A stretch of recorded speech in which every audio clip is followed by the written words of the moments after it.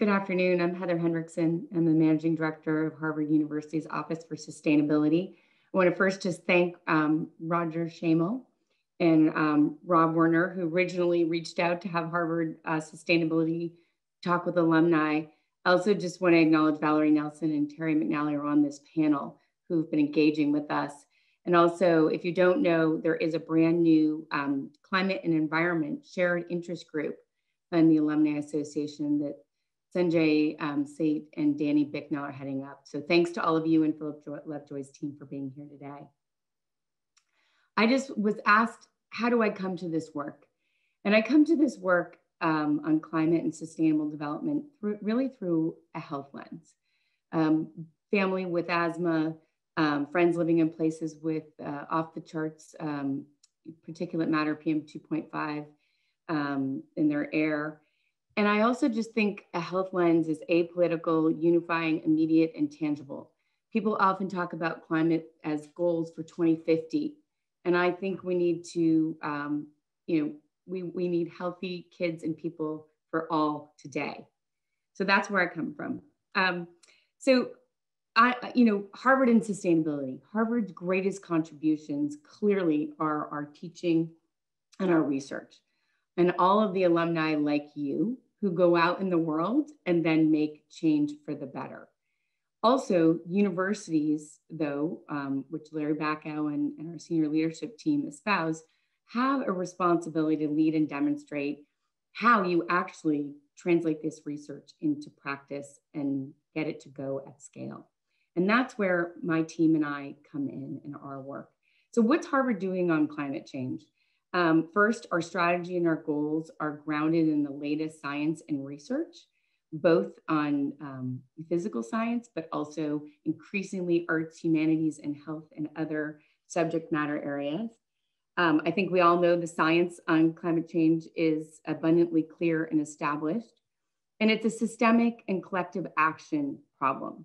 So this is why universities and large organizations, what we do actually really matters, especially in the context of the local cities, states, and even countries and global level policy that we work on. And at its heart, I think climate change really is about equity and creating a healthier, sustainable world for all. So let me just give you a reason why, again, I think Harvard is relevant in this conversation from an operational perspective. Harvard's size of 27 million square feet, almost 700 buildings, and a very diffused decision-making and financial model with 12 schools with their own P&Ls actually is very analogous to multinational companies like Google and others that we work with, as well as cities. So we're a great test bed. Secondly, how do we do this work? Again, I already said it's about translating the research into practice, piloting it, proving it, and scaling it, and helping others in service to society do this faster and better. Our faculty really want us to rectify the outsized harms that have been basically generated from buildings, from our food systems, from investments, from climate, health, biodiversity, all these things that we do every day in running our university. And I think we also are trying to leverage our competitive advantage. We work very collaboratively with others in higher ed, but Harvard has something unique to contribute. And let me just spend 1 second on that. So, you noticed our climate goals are actually Harvard's new climate goals, building on our 30% absolute cut in emissions achieved in 2016, are to be fossil fuel free in 2050 and fossil fuel neutral in 2026. The reason they're fossil fuel goals and not carbon goals is our faculty felt the carbon was too restrictive. We wanted to look at the totality of the damages caused by our fossil fuel choices. And that means not just the burning, but the pre-production, the extraction, the post-production. So one of the areas that Harvard really wants to contribute on is what is really the social cost of carbon, for instance, if you take that holistic systemic look.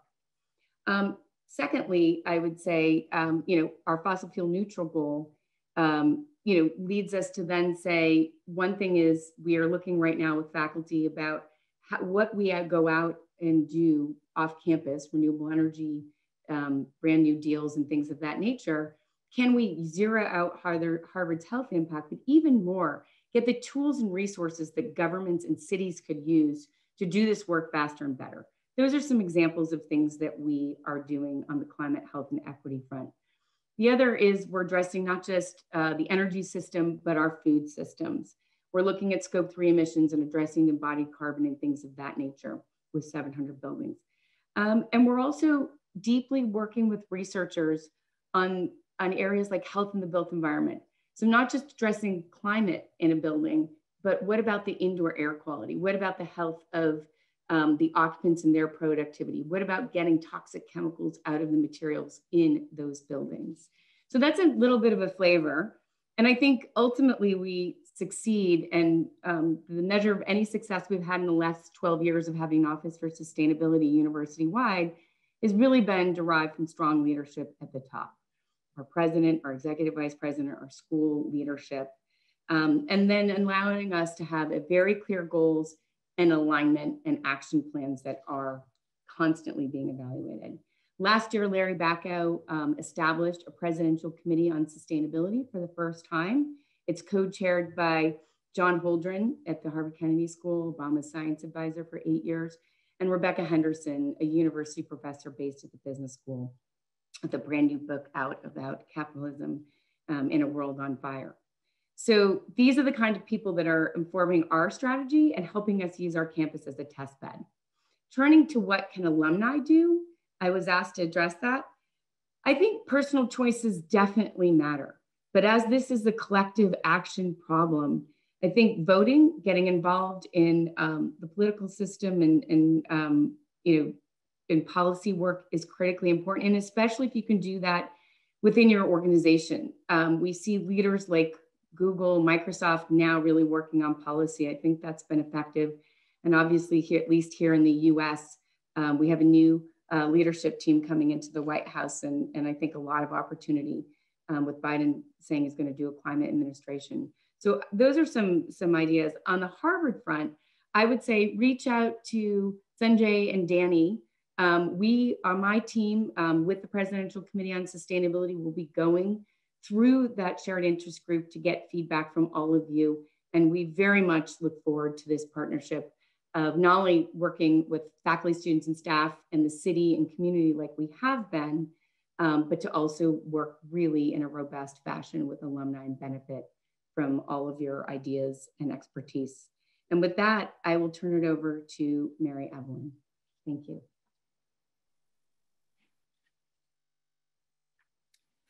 Thank you so much, Heather. And special thanks to Valerie Nelson and Terry McNally. We'd also like to give thanks to the sponsors of this program, members of the Harvard College class of '69, of Valerie and Terry, for example, the Harvard Alumni for Climate and the Environment, the Harvard Club of New Hampshire, and the Harvard Office for Sustainability. Additional support is provided by the Class Act, HR 73, and the Harvard Club of the North Shore. And I want to just mention, if you're joining on Zoom, questions can be placed in the Q&A box. And if you're watching on YouTube, you can ask your questions in the chat box and they'll be shared with me. This climate conversations is very special, quite unusual, in fact. And as you know, there were earlier conversations in September and October, and there'll be future ones in December and January. Those have been on subjects of government, of protest, of economics, of biodiversity, and the pandemic. And this one will have a different flavor, shall we say, and focus. And just to situate this conversation that draws in, I think, both the strengths of Harvard, but also the strengths of the alum and people who've been working in the field for a long, long time. So this is a new synergy, perhaps, that's needed here at Harvard, at Yale, where I teach, and so on. And I'll mention that in a few moments. But I just wanted to highlight Harvard and Yale's strengths, just very, very briefly, to situate this particular panel on changing minds and hearts. So the science is being done at Harvard with the University Center for the Environment, very, very robust, as well at Yale with our School of the Environment, where I teach. The policy and law at both of our schools, with the law school, the JFK school, of course, at Harvard that's just been mentioned, and John Holdren, environmental engineering at Harvard, and the schools of public health at both Harvard and Yale have strength. Sam Myers here at Harvard and Rob Dubrow are working here at Yale, are working on climate and health issues, which is a truly transformative and important area of change. The schools of architecture and design are making these changes towards sustainability and environment clearly. The business school, we have Mark Kramer here talking about new systems of thinking and new mental models. The divinity schools represented here by Nadia, Milad, Issa. And both the Harvard and Yale Divinity Schools have programs in religion and ecology, which is my own field. And I want to mention in particular, environmental humanities is a lens through this, that this panel can make a very special contribution to the kind of synergy that these institutions of higher education have on environment and climate, along with the experience and concerns of alums across the world. The environmental humanities are highlighting the arts, the literature represented here on this program, and all of the fields that we might say have culture and values and worldviews, mental models, as we've just mentioned. And that's the complement. I want to just say, Gus Beth, who founded Natural Resources Defense Council and the World Resources Institute and headed up UN Development Program, one of our great environmental leaders. He later came to be dean here at Yale at the School of the Environment. And he brought my husband, John Grimm, and myself here because he said, we have the science, we have the policy, we have the economics and technology and so on, but we need the culture and the values, the change of minds and hearts. And that is what's beginning to rise up into visibility and traction, the values and the culture and the ethics. So this particular panel, I'll just say we're going to invite each of the panelists to say what brought them on board, just as Heather said, health issues and asthma and so on. And I'll just say very briefly, after the 60s and working in Washington during college on the civil rights movement, anti-Vietnam War movement, I went to Japan after Nixon was elected the second time with great disillusionment. And Japan and Asia changed my mindset, opened me up to different culture and values and religions. And seeing China and India begin to modernize and realize they would change the face of the planet, that's where I began to say, we need the values of the cultures from around the world. And that's when my husband and I began the project at Harvard at the Center for the Study of World Religion on conferences over 3 years, 10 conferences and 10 books that came out over 7 years. So Harvard was a place that really held and birthed this movement of values, ethics, religion, and ecology. And finally, then, I would say what each person is going to start off with is a similar, just a couple examples of how they became involved, what sparked them for the environment and of course for climate change more specifically. And I just want to add one little thing. We have hearts and minds here changing. A culture like China, one of the most influential over world history, hearts and mind are one character. The heart, the thinking and feeling dimension of the human is one. That's true in Confucianism and Taoism and across the board in East Asia. So that's what we're trying to do, unify heart and mind, ideas and action, if you will. So we'd like to start with Virginie Greene, who's a professor of French in the Department of Romance Languages and Literature at Harvard. And one of her books from Cambridge, Logical Fictions and Medieval Literature and Philosophy, is a fascinating contribution along with many others. So Virginie, we'd love to welcome you to this discussion. What engaged you to start off with? Thank you, Mary, Evelyn, for this introduction and for your contribution and participation. Thank you, everybody. Well, I'm a scholar, teacher, writer, and I'm a specialist of French medieval literature and Marcel Proust. So my expertise is in grails, unicorns, cup of teas. So I mean, sounds kind of away from the field, whatever is the field. I work with imagination, really, and fiction. Trying to think, to answer your question, what led me to be involved in environmental issues, I come up with three things or three moments. The first one is where I come from. I was born and grown in and grew up in Northeast France in an area named the Vosges area, which looks like Western Massachusetts. In landscapes, it's forested hills, little valleys, and in its development, it was industrialized in the 19th century with textile, paper mills, small metallurgy. A lot of immigrants came there, actually. And then it was disindustrialized, and today it's a place of high unemployment and addictions. I love this area. I go back all the time.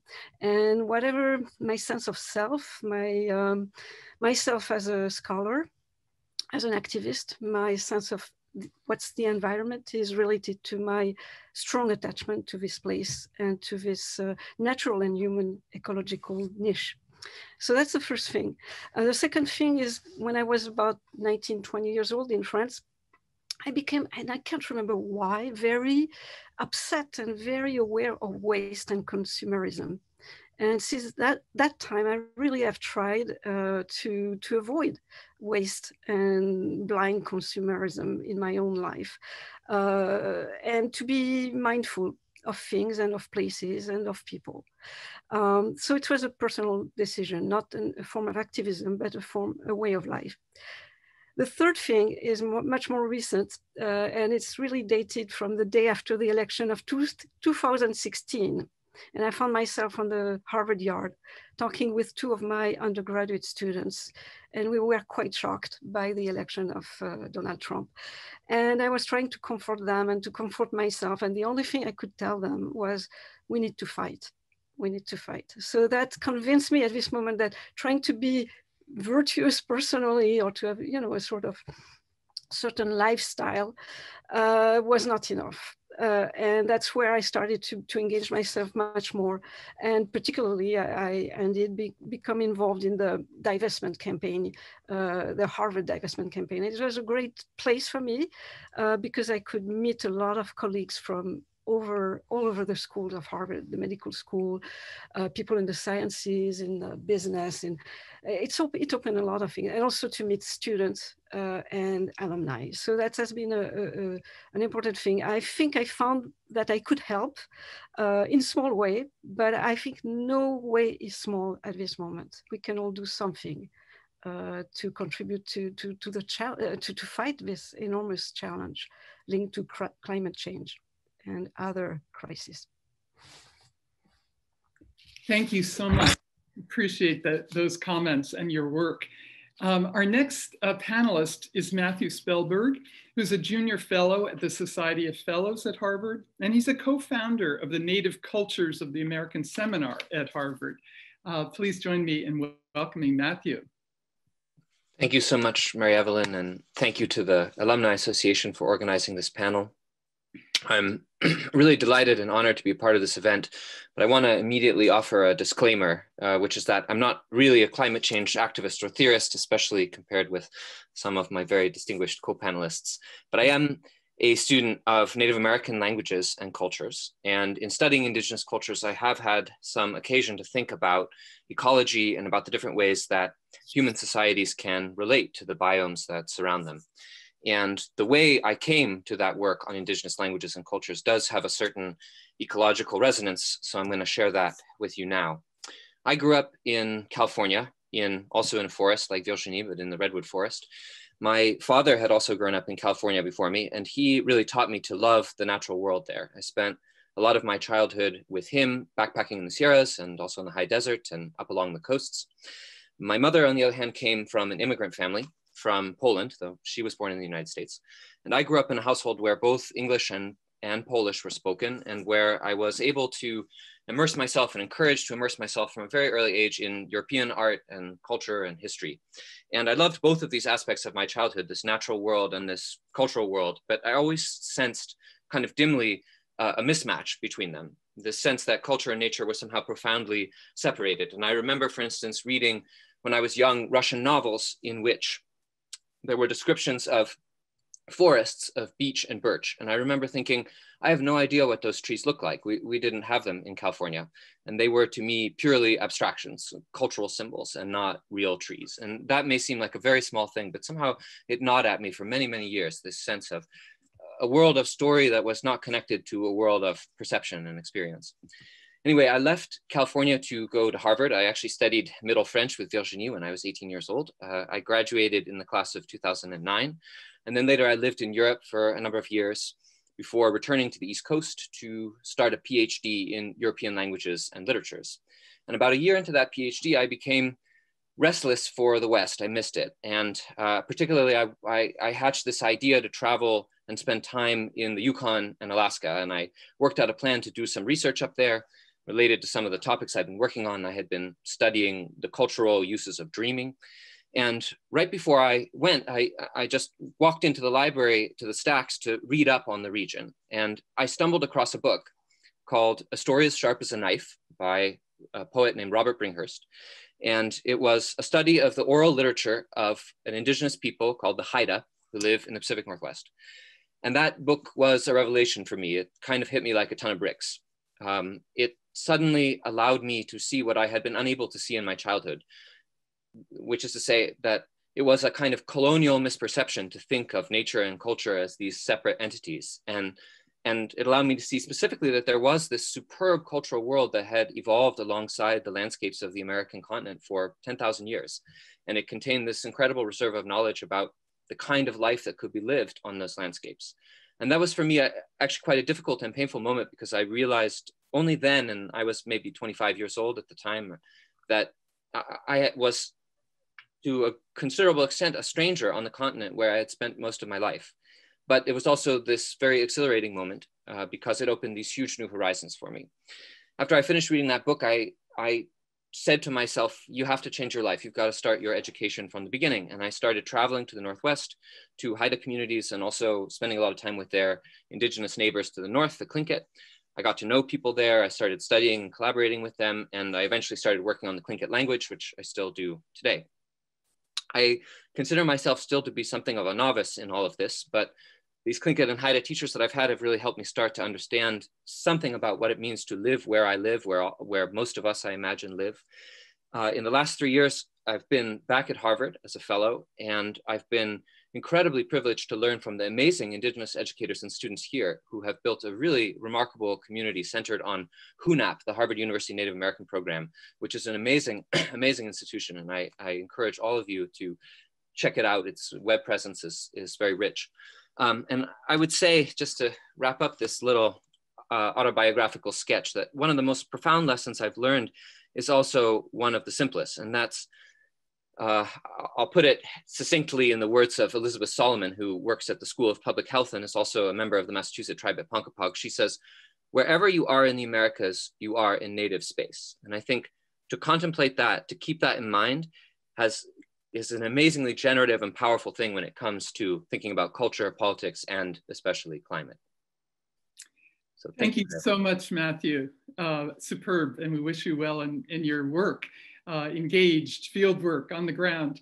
And I just want to mention that at the Harvard School, the Center for the Study of World Religions, one of the 10 conferences that we did on the Western religions and Asian religions was on indigenous traditions. And there's a large volume from that. It was one of the largest gathering of indigenous peoples to take place from all over the world.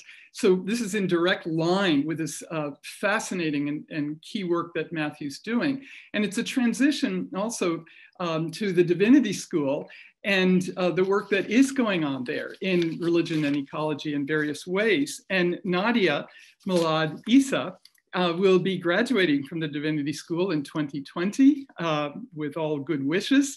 And she's also a research associate with the Pluralism Project there that Diana X started.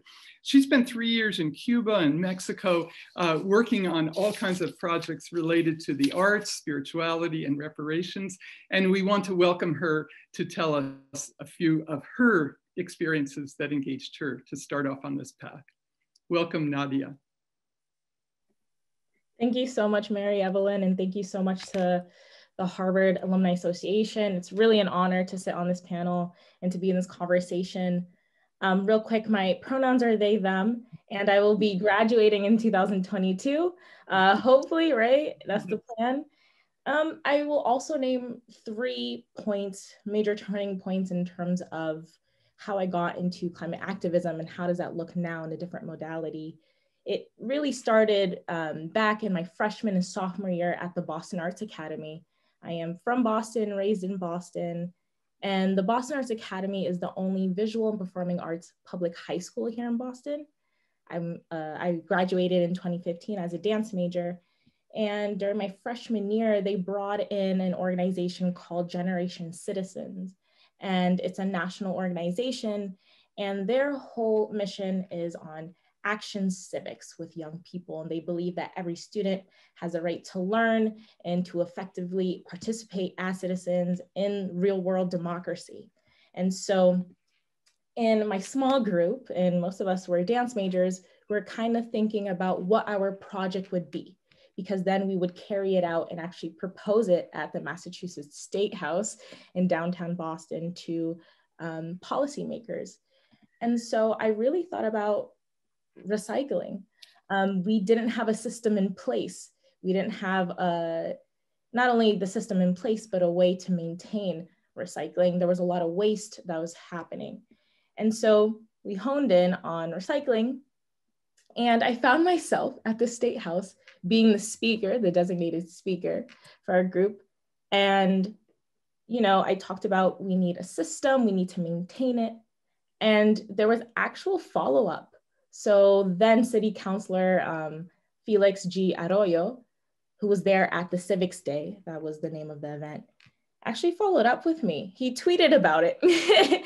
And it's the law is informally called the Nadia's Law, but he decided to take up on our proposal and implemented the single streaming recycling initiative across the Boston public schools. So I was beside myself as this young artist, knowing that I had this power to enact change, like real policy change. And so all of a sudden, seeing all of the blue recycling bins across the Boston Public School, I was elated because I could see that change in real time. The second moment is my engagement with Alliance for Climate Education, and they're also known as ACE. So ACE is a nonprofit, and they provide educational resources on climate science and justice, as well as training for young climate leaders. So they hold these assemblies, and they came to the Boston Arts Academy, and I was sold. And by that time, Brian Stillwell was there and was giving the assembly, and I became a Young Action Fellow. And there we went to conferences such as Power Shift.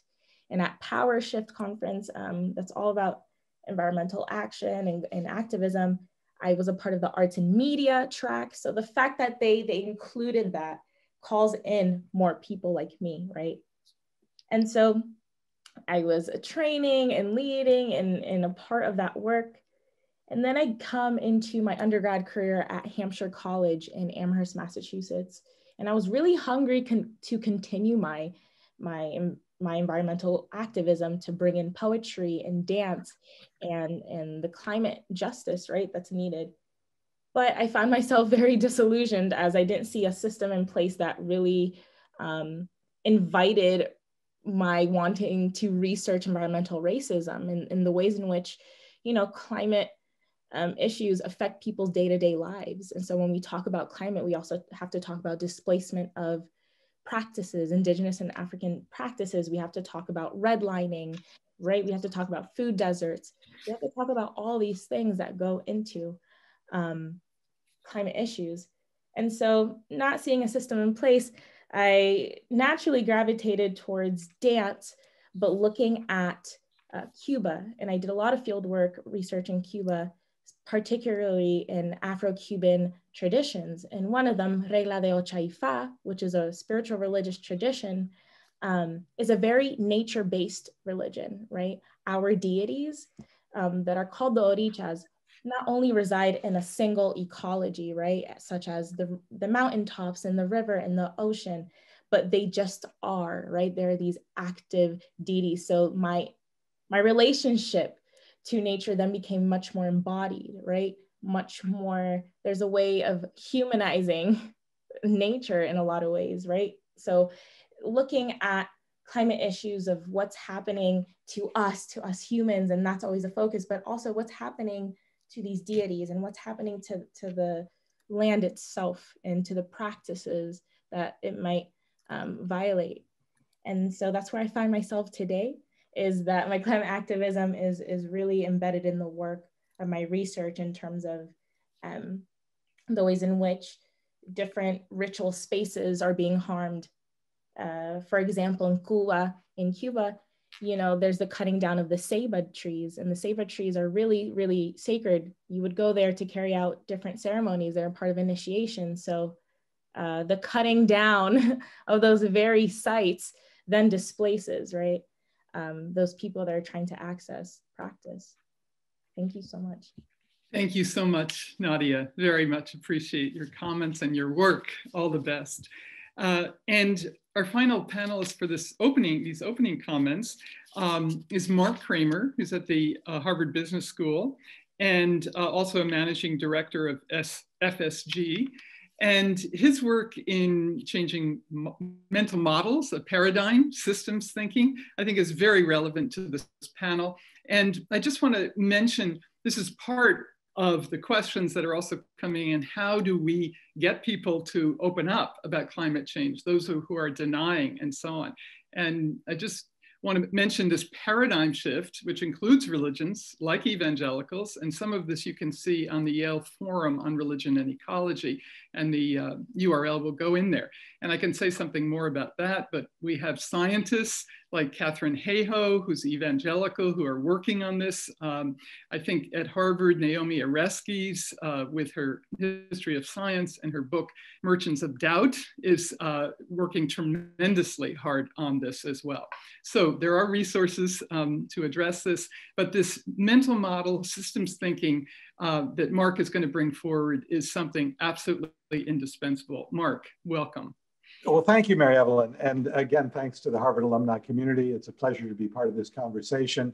It was interesting to hear the other panelists go back to their childhood to talk about how they came to be where they are. And I guess I can do the same thing. I grew up, my family had a charitable foundation, and I was on the board of it for many years.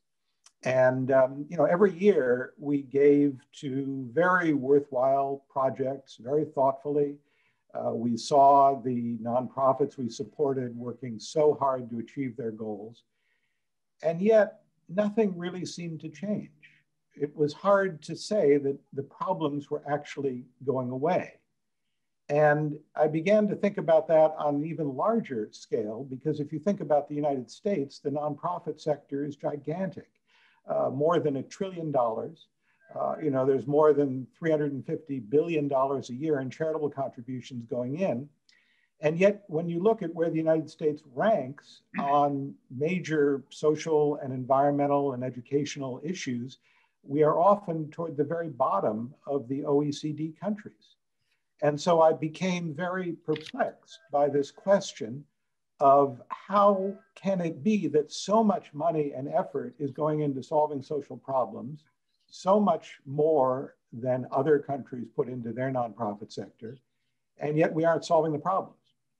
And I began to work with a colleague at Harvard Business School, Professor Michael Porter, on how to think about bringing more effective data-driven strategies into foundation strategies and into foundation giving.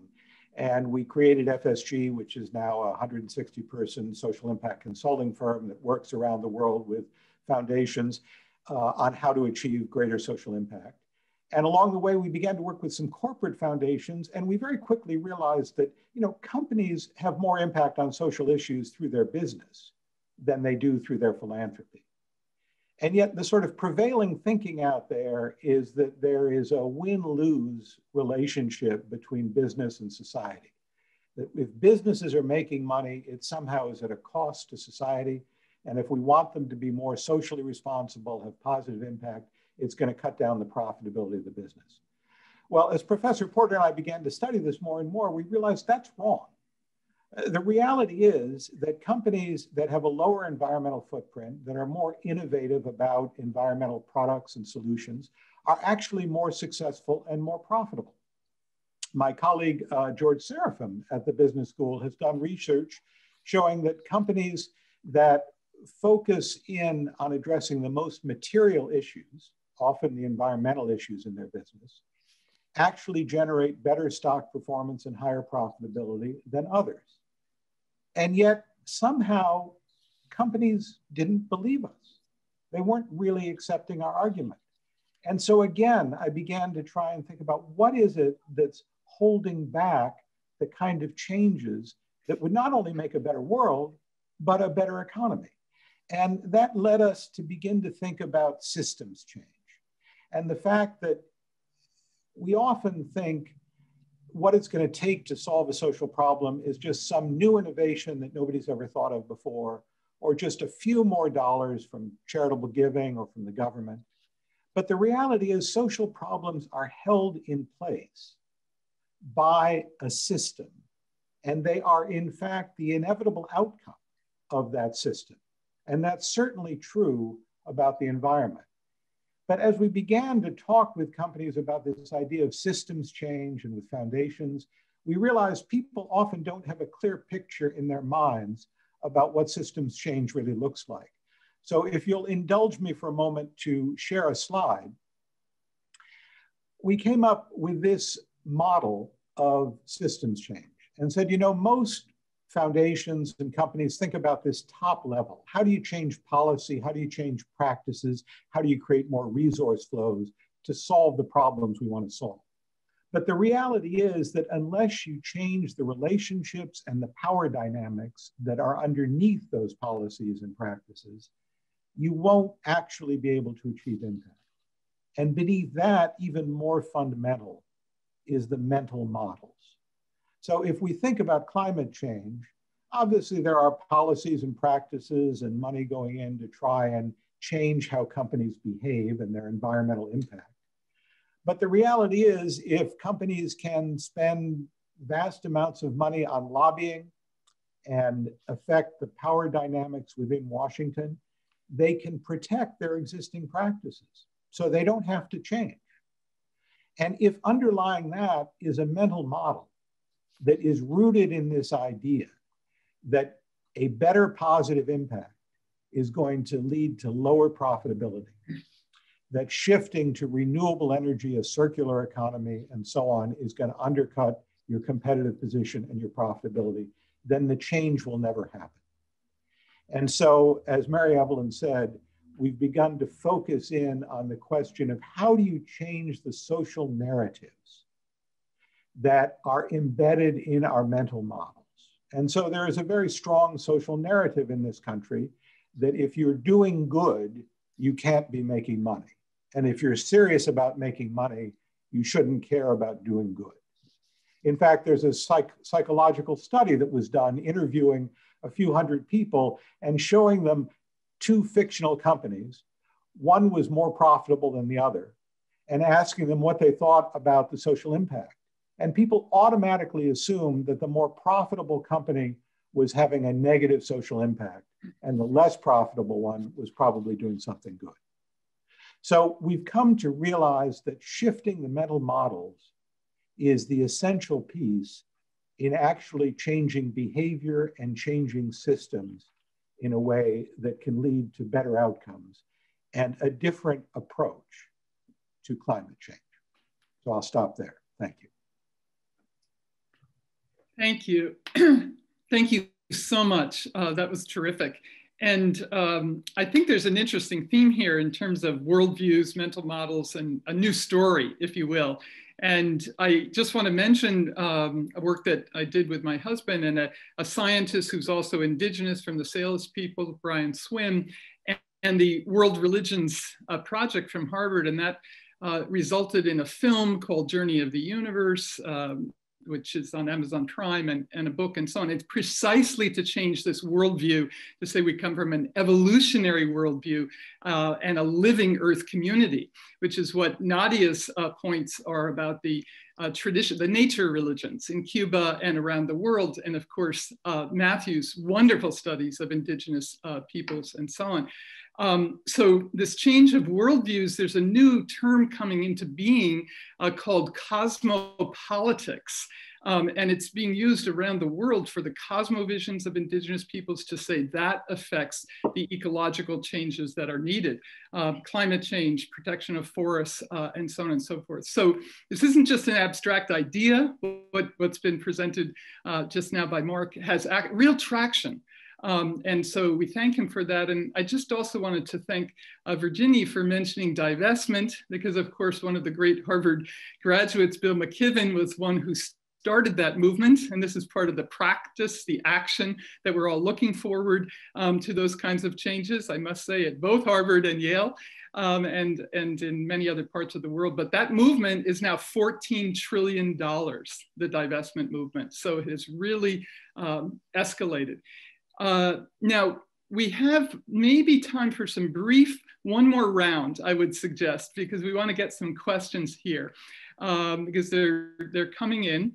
And the second question, you've already really referred to this in your work. What changes or shifts can you report from the field, or good examples? And the other one that's connected to this, what are the positive opportunities for change? So if there's another example you want to bring forward from your own work or other work, what's the positive examples for change? We'll do the same order. Virginie, would you like to start?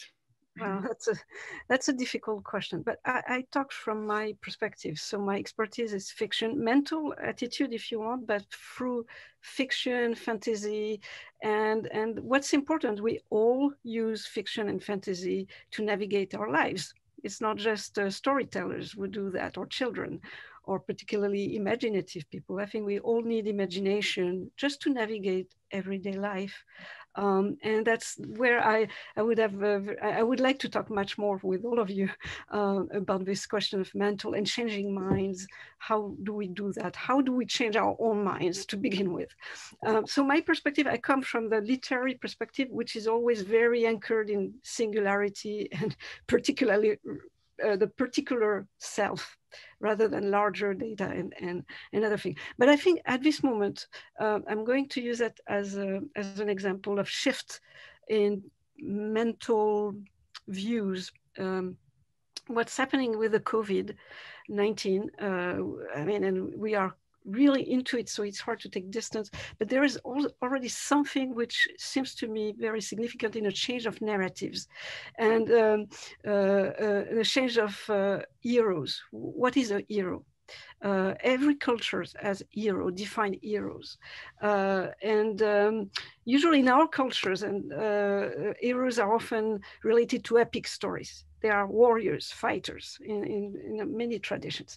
But here, something has happened in this past year. New heroes have appeared. And they are, you know, the care providers, the mail people, the delivery people, the people who usually were not, it's not that kind of character you find in Hollywood sagas or epics. So I'm curious to see how that changed also the way people look at society. Maybe it's just superficial, maybe it's not going to have so much an impact, but maybe it may have a larger impact on the way people look at each other, their self-esteem, how they consider other people, their role in society. This question about what is essential work, I think it's very, very interesting. It's not just for literary people like me, it's everybody is involved into thinking about that.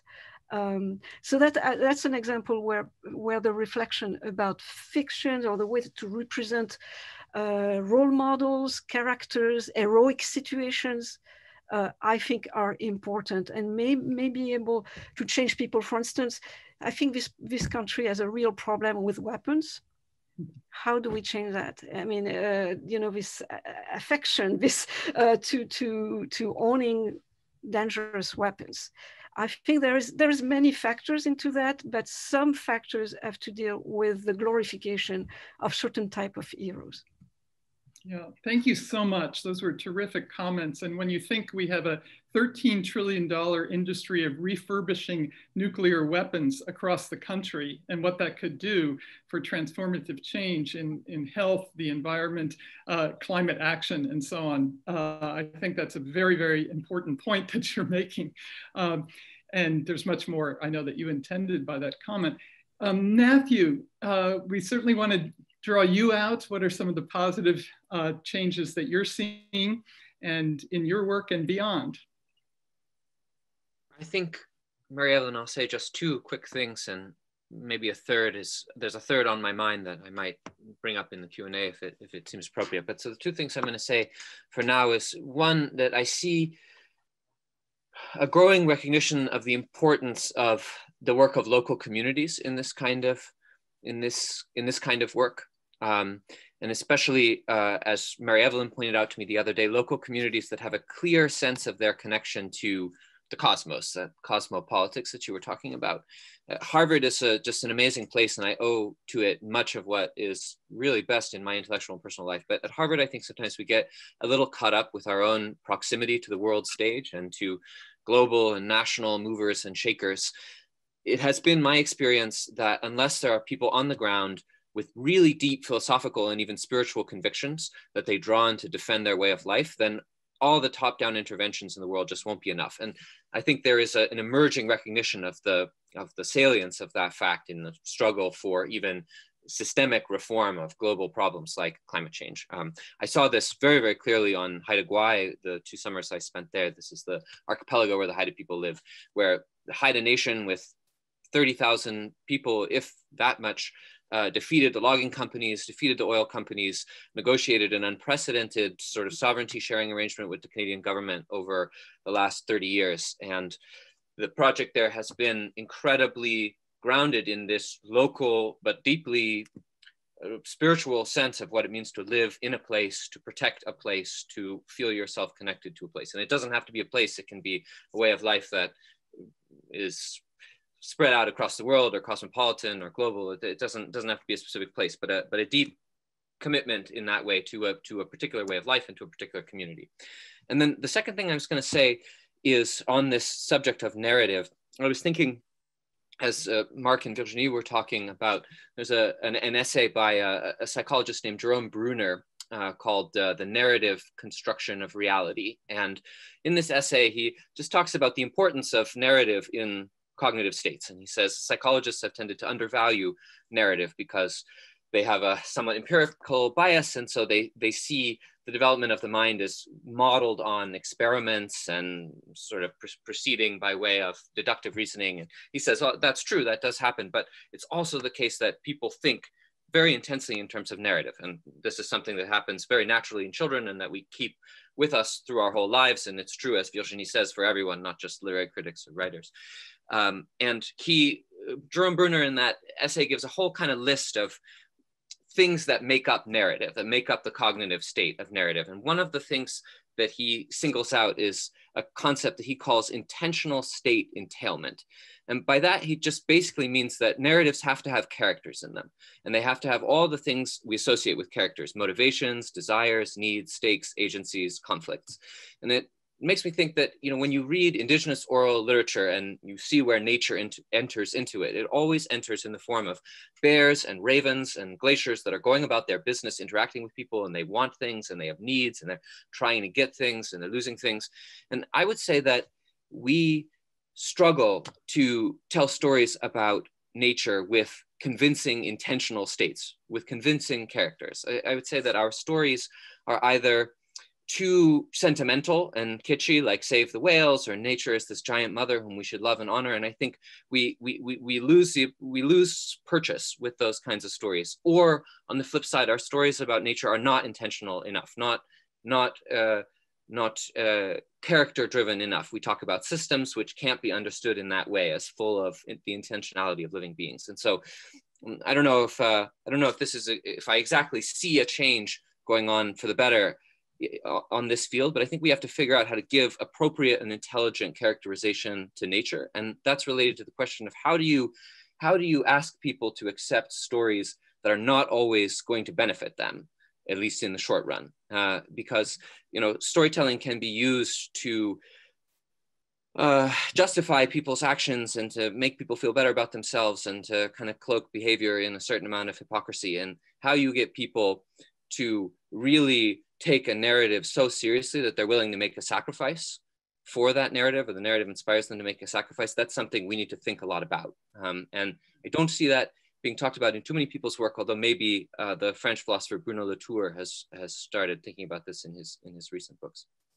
Fantastic. Thank you so much, Matthew. Just very, very quickly, love your point about local, love your points about, of course, Indigenous peoples. Across North America, Indigenous peoples are leading most of the protests for pipelines and so on and so forth. Standing Rock was the largest gathering of Indigenous peoples in modern times. In Cochabamba in Bolivia in 2010, there was 30,000 people who gathered to write the Universal Declaration of the Rights of Mother Nature.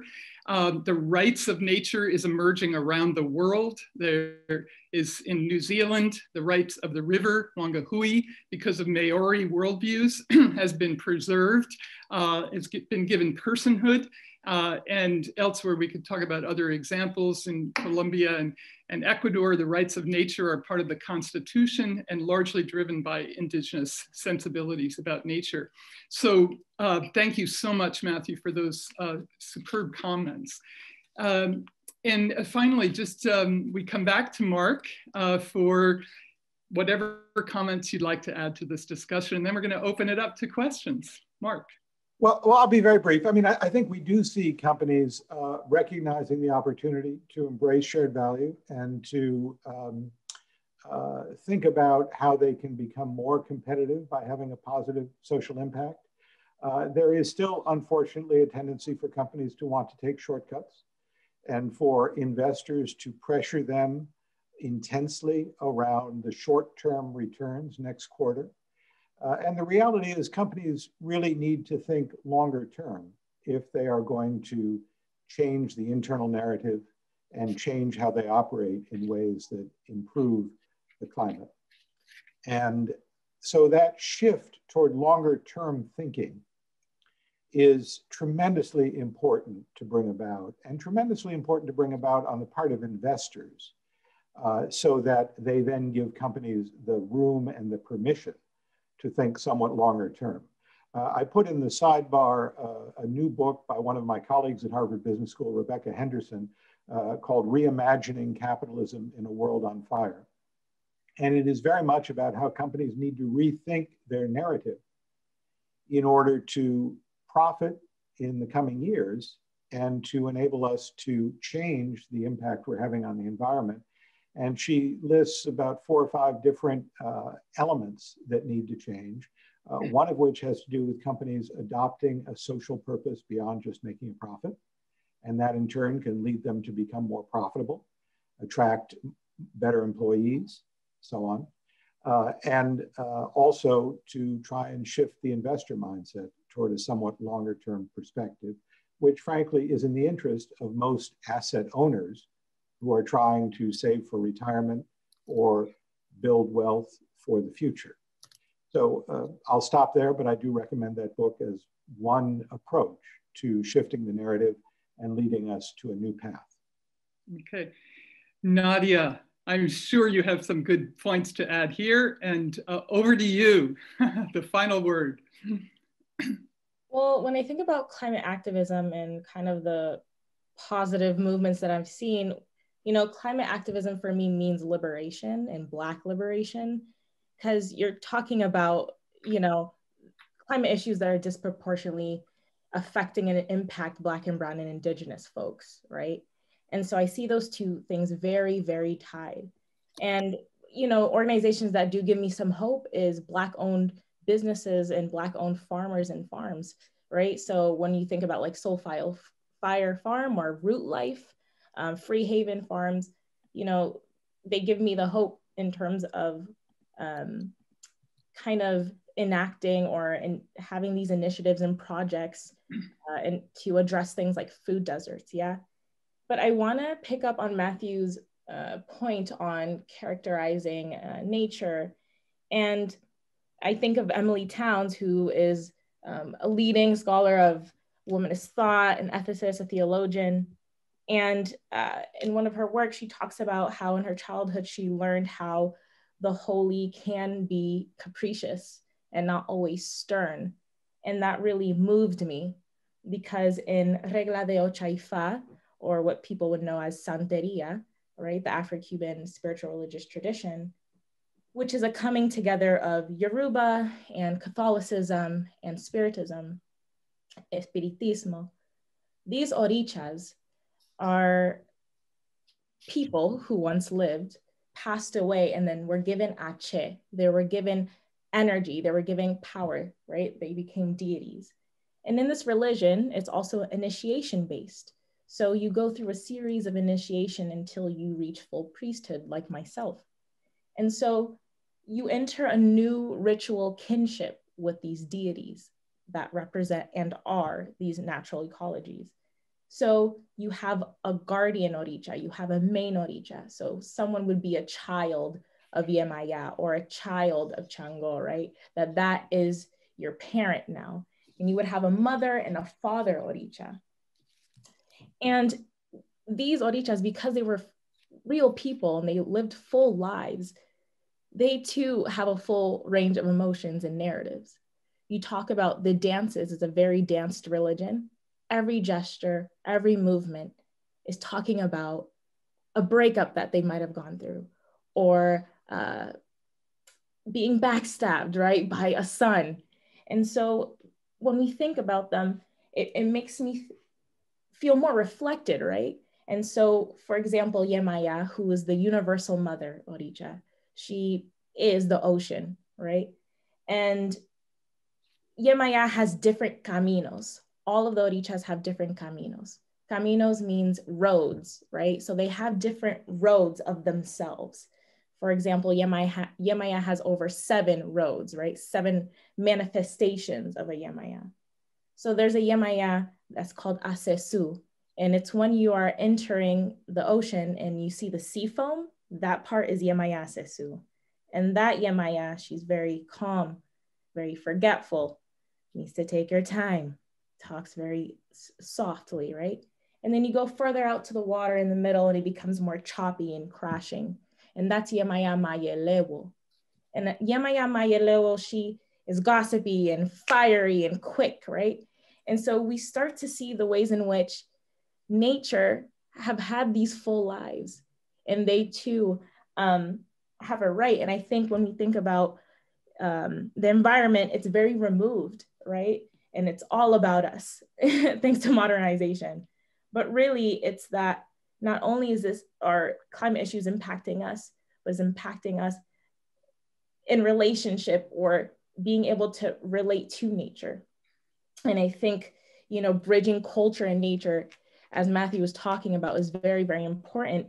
And this leads to, you know, what are the truncated narratives, as Emily Towns would say? What are the narratives that we are forced to hear? What are the single stories that we are hearing, right?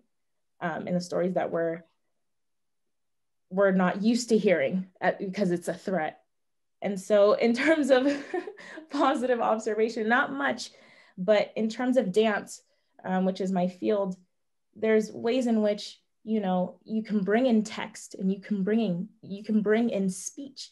So if we think that data is cold, right, which sometimes it can be, why don't we bring it to the arts? Because the performing arts, dance, we know that is not respected, right? Dancers have 5 jobs just to keep up. Unionizing is very hard, it's underfunded, but yet it's so highly consumed. everyone goes to the Nutcracker ballet in Christmas, right? And everyone goes to the theater, but outside of that consumption, there's no care. And so why not access more people through those means? Or photo documentary too. I've seen the ways in which photo documentary really makes you confront the people who are impacted, right? The lives that are having to face such detrimental effects. Yep. Yep, that's fabulous. Very well spoken, and thank you so much. We do have some questions, so we want to just jump over to them, but just picking up on Nadia's points, they said the sense of nature, as did others of you, Matthew, the sentience of nature is emerging across the disciplines: animal behavior, whale songs, bird communication, migrations. How Forests Think is a tremendous book. The Song of Trees, the hidden life of trees. So the sense of sentience that Nadia and Matthew have indicated is absolutely exploding. And I think that sense of nature's not out there, it's communicating all the time with us, and so beautifully stated just now. So I wanted to signal that, and what Nadia, of course, is referring to also are cosmovisions that have this traction for human-nature relations and so on. So that's mutually enhancing. So thank you so much for those points.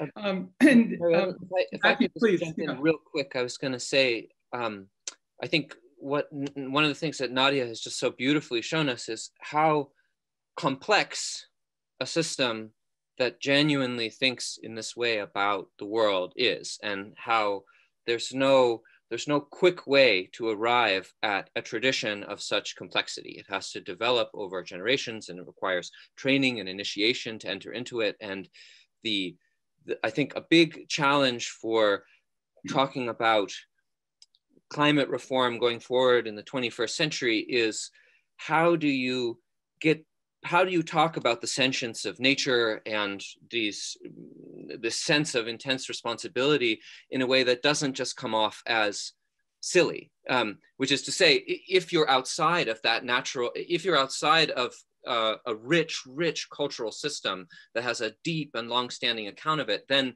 it can just feel a little bit sentimental or a little bit kumbaya and not have that kind of weight, that a narrative tied to the sacred and tied to a sense of traditional knowledge and initiation and so forth can have. So how do we arrive at something like that? How do we convey that to people who are not immersed in systems like this? And I was thinking, Mark, with your comment about the competing narratives about doing good and making money in our society, like there's an instance where if we're going to change that narrative, how do we make sure that the narrative that we get doesn't just become a narrative that people use to make a lot of money and make themselves feel better about it, or to make a lot of money and then still just act like jerks, which I have seen lots of people do in the world. And so, it's a question about what is it that gives narratives power. And you might say something like the sacred, but that might not be a capacious enough term for what it is that allows a narrative to really have weight and charisma in people's lives. And I think that's a huge question that we have not yet, no one in either the social sciences or in the humanities has really succeeded in answering when it comes to talking about nature. Well, and if I can just build on that, Matthew, for a second, I think it's a very interesting thought. And, part of the challenge with narrative is that the sort of dominant narratives in society frame how we think about issues. But it's also true that how we think about issues is what creates the dominant narratives in society. And so it is an interplay between what's internal and what's external that shapes these narratives. And that's one of the reasons, again, change can be quite difficult and take a long time. And as you say, the real insights come across over generations, not instantly. And one other book I'll recommend by another Harvard professor, Michael Sandel, is called What Money Can't Buy. And he points out that unlike many times in history, we have come to a modern perspective that everything has a price. and that everything can be evaluated in economic terms. And yet that can really distort the kind of decisions we make as people, as leaders of companies. And we need to think about what are the issues, what are the choices that need to be made on moral grounds, or indeed religious grounds or traditional grounds, not merely on a sort of economic formula to optimize some financial outcome. Yeah, that's super. And to you, all of your points, changing the narrative means changing the narrative of progress, which points now to materialism and money, as was just said. And that's the American dream. And that dream needs to be changed radically. And all of these panelists represent that. And so does the social political narrative, which holds up since the Enlightenment individual freedom and liberty over against a common good. The tradition I study in East Asia, Confucianism, influencing more people than any other tradition, is about the common good. And so this is changing the narrative. Terrific questions, and thank you for those references. So a follow-up question, well, is there any other question you want to address to one another at this juncture? There was one about data being cold and the arts, but I think Nadia answered that beautifully. Any other questions to one another? I just want to add one thing which came from various things is changing the narrative, etc., and working on changing minds of people individually, collectively. I think it comes from everyone's talk. It comes from involving the sense of time, the sense of living in time, personally and as societies. And that's maybe, it's difficult. It's always pretty complicated to take that into account in our narratives. And narratives help to build up a sense of time. So that would be, I think, Mark, you were talking about this question in investment, because investment have to do with time.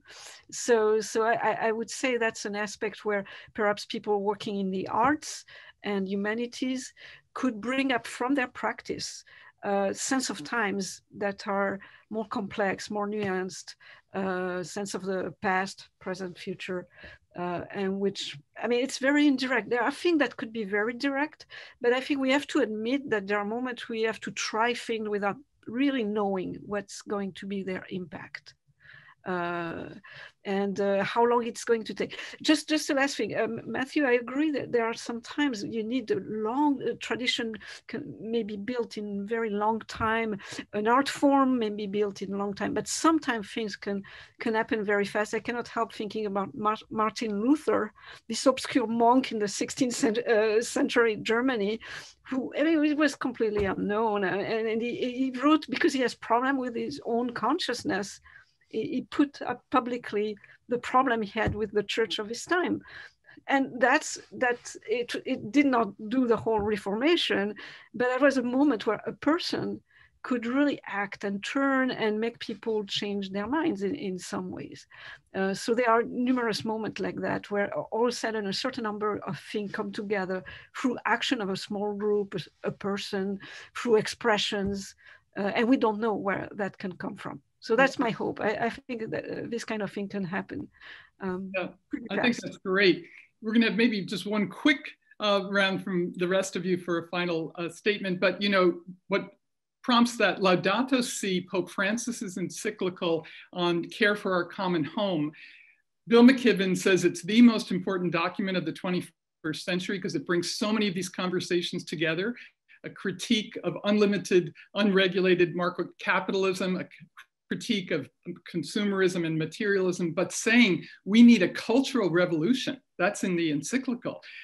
We need ecological conversion, and it's having a huge effect around the world, I can tell you. So this is part of the changes I think that are happening. We could point to changes in the finance community and so on. But one just brief comment from each of you, I think, Virginie, maybe that was your comment if you don't mind, but can we have one from Matthew and Nadia and Mark, one quick one.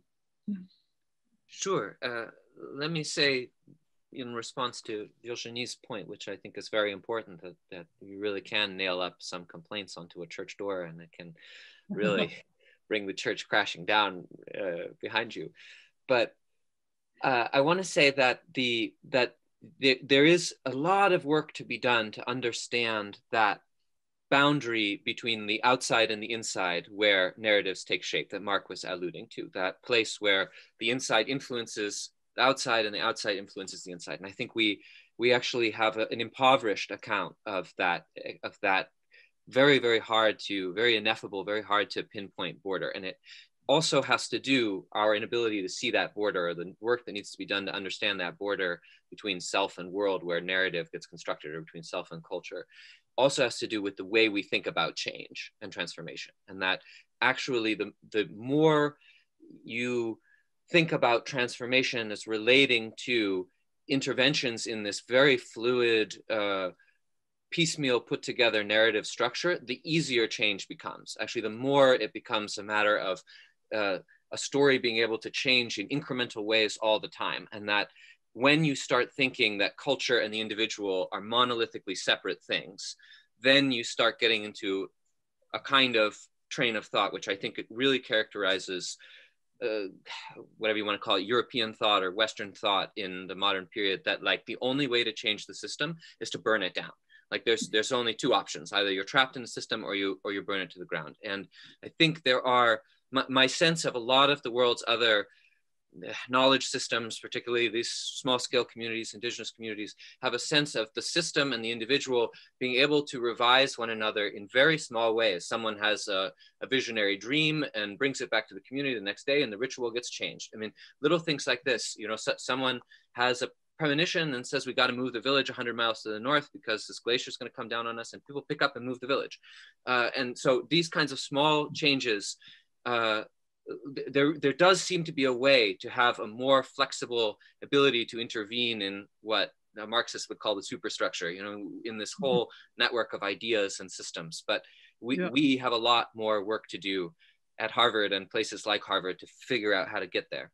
Great, wonderful comments. We just have 3 minutes, so Nadia and then Mark. Thank you, Matthew. Yeah, burning it down, absolutely, Matthew. Dismantling it, and yeah, because reformation is not really it.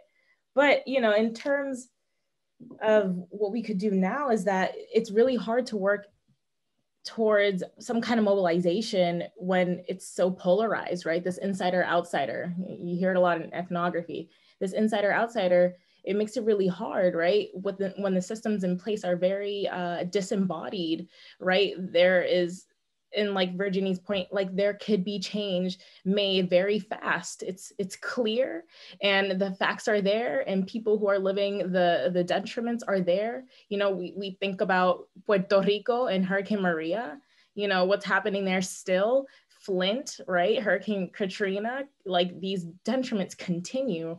And so in terms of getting to the root means that we have to actually unpack and dismantle, meditate about, and then reconstruct after all of that about white supremacy, about racism, and the ways in which all of these things are connected. I don't want folks to feel that environmental issues are very detached. It's very, very related. And so if we break down this insider-outsider after we've burnt it all down, you know, I've seen it. When I was a freshman at Boston Arts Academy, I proposed something to policymaker at a state house, and I got something done really fast. It's not that hard. And I think that's just something that needs to be reiterated. I'll stop there. Thank you, Nadia. Terrific. Matthew. Mark, I think you wanted. Oh, I'm sorry, Mark. Yeah. Well, just two quick thoughts. One, I think it's important to understand that most of the dominant social narratives around us are wrong. They were developed to justify the world as it is. Yeah. And they are therefore not going to give room for us to change the world in a fundamental way. So I think the first thing I would say is we need to recognize how wrong many of our sort of implicit assumptions actually are and be open to rethinking them. The second thought I'd leave is something I think, Mary Evelyn, you said earlier about, if I remember correctly, in Chinese, that the word for heart and mind is the same word, that they're not separate. And I do think that this Western notion that somehow the heart and the mind are separate which is in many ways very parallel to the notion that the individual and nature are somehow separate, are at the core of the incorrect narratives that has guided so much of Western development in ways that need to fundamentally change if we are going to be able to remain on a livable planet and create greater equity for all peoples around the world. Yeah, that's terrific. And that's exactly why we started at Harvard Center for the Study of World Religion, looking at Buddhism, interdependence, the cosmology of Confucianism, cosmos, earth, and human, Taoism, and so on. There's all these worldviews that do have this sense of interconnection in addition to indigenous traditions. So I think we're leaving the questions and these wonderful comments. I wish we could all applaud each of the panelists and especially Valerie Nelson and Terry McNally for organizing this. But I think the hope here is for further synergy between the strengths of Harvard, and I might say Yale so that we can synergize as well, but the strengths of Harvard with the alums, with the faculty, with the students, and especially, I'm so thrilled that Nadia in particular is here because I feel this is part of an intergenerational handshake, isn't it? And the talents, the ideas, the passion, the enthusiasm of next gen that we see in our teaching here at Yale and at Harvard, that's what's to be released. And I think these conversations are an extraordinary vehicle for doing exactly that. So interdisciplinary and intergenerational at the same time. We thank you all, panelists. A big hurrah for each of you.